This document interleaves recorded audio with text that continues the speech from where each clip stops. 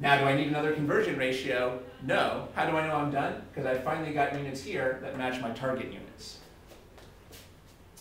Only now should we start doing the actual calculations to avoid confusing ourselves. For example, I think that you did the calculation here and got a 6, and then I think you started thinking that this 6 was the number in the conversion ratio, so it's better to separate those processes out. All right, now what's something we can do to simplify this? Divide by 2.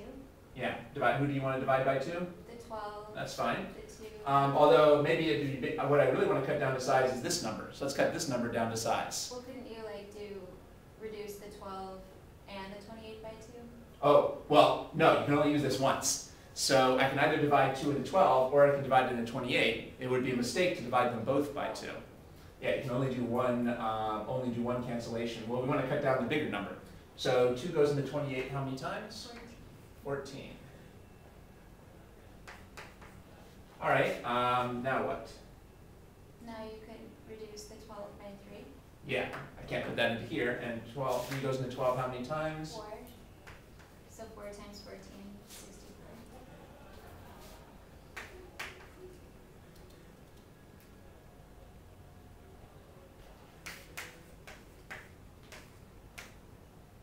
Oh.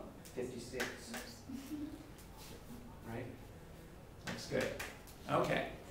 All right. Again, this is something that might seem trivial, but there's a deep lesson here, which is everybody thinks they're better at doing math in their head than they really are, including me. I always think I'm being really clever by doing stuff in my head, but I either make a mistake or I take so long checking it, I would be better doing it on paper anyway. So this is important advice for the test. Do all your calculations on paper. Even calculations you know how to do in your head, you should do them on paper because you're less likely to make a mistake, and you have to check it anyway, and it's easy to check something on paper that's in your head. This is kind of futile advice. No one has ever taken my advice on this. Doesn't matter how many times I tell people this, they always do calculations in their head, and I can't make fun of them too much because I keep doing calculations in my head, even though I make a mistake every time. But one of these days, someone is going to learn that we're all bad at doing calculations in our head, especially under time pressure. We're not saving time by trying to do mental math. It doesn't take any time at all to write a couple numbers down and do it on paper and actually carry the numbers like you would in grade school. All right, so that would give us 56 here. So what was the answer to the question?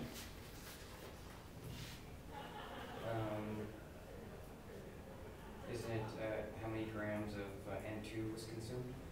56 Yeah. grams. So 56 grams. We want to make sure we know when we're done. So here we got our answer, 56 grams. Again, there's no point ever using our table in this case. We don't really ever need the table because we never actually got a number in moles, which is all the table is made for processing. So the table wasn't very important here except for the stoichiometric coefficients in the equation. Okay, well, I think you both had some trouble when you were working through this one, and the part that was giving us trouble was maybe just knowing the order to do things. So let's review that again. First, write down the target units on the far right. Then write down the starting information on the far left. Neither of those is a fraction on this type of problem. Then you write down one conversion ratio after another.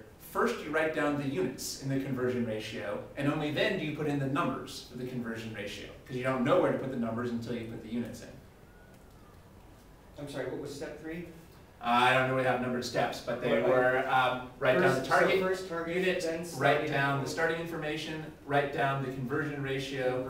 First you write down the units in the conversion ratio, then you write down the numbers for the conversion ratio. These are good approaches for any type of unit conversion, not just the type you're going through here. All right, and then check whether you've reached your target units. If you haven't, you have to write down another conversion ratio. And again, you write down the units first, and then you write down the numbers in that conversion ratio. Don't do any calculations until you've finished writing down all the target units. I'm sorry, don't do any calculations until you've finished writing down all the conversion ratios. Because maybe some of the calculations will evaporate by using canceling and reduction as you go. And in any case, it's just less confusing to do one thing at a time. So you have to make sure that you set this up in your scratch paper in a place that there's enough room to set up the entire conversion in one fell swoop. So basically, I should just make it more explicit, the way I've been writing this on the board is the way I actually recommend doing this on the test. It might seem like it takes a while to get through this, but it takes more time to try to skip steps or do steps in your head. You should actually write exactly what I have on the board actually in your notes, it wouldn't actually take that long to go through these steps if you were confident about the steps. Okay, and you know you're done when you reach the target units. Also, we saw a common trap. Don't put in the number 1 in the conversion unless you mean that there really is a number 1. Don't just put it in automatically.